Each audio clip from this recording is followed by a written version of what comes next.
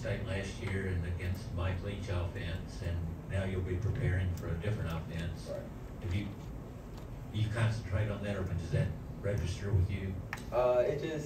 It's just something we gotta adjust to. Like you said, with Mike Leach and his passing dynamic the last couple of years there, I think they're changing around a little bit, but that's something we're just gonna adjust and get a great game plan going in this week. See on the right, Charlie. A couple of the players mentioned DOA after the game. You tweeted about it. Is that kind of something like a mantra that the defense is adopting? Where did that come from? It actually came from Dallas because we were trying to come up with a saying for the defense and the mentality of our defense, and DOA. Dallas Turner came up with it, and that's just something we stuck with since the summer, and it's something we really believe in, and we really have that mentality when we go out there on the field. Ryan Hennessy. This secondary is really coming together nicely. Obviously, we know about Kool-Aid, but Terrion's really completing himself as a player, as the other side. And you, how confident are you guys feeling when it really matters the most right now?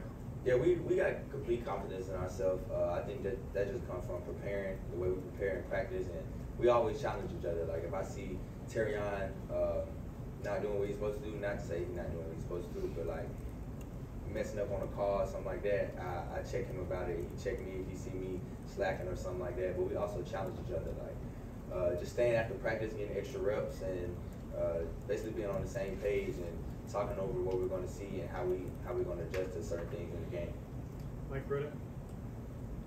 When did you start to first notice Jalen Hale, and how have you seen him kind of come along, the last couple months? Yeah, I started seeing Hale in the summer actually, and he's, like you said, he's been coming along very well, and I'm excited for him. I think he's going to be a great player for us. Charlie. When Deontay went down, what did you see from guys like Tresman and Jihad when they were able to step in and kind of start to call the defense more? I think they did a great job of coming in and taking control of their position, and I think they did a great job of communicating with the line and the secondary, and I think they're going to do a good job. Nick Alvarez. What makes Jalen's kind of deep balls kind of so hard to kind of defend, and just is any different, I guess, than some of the other quarterbacks you face?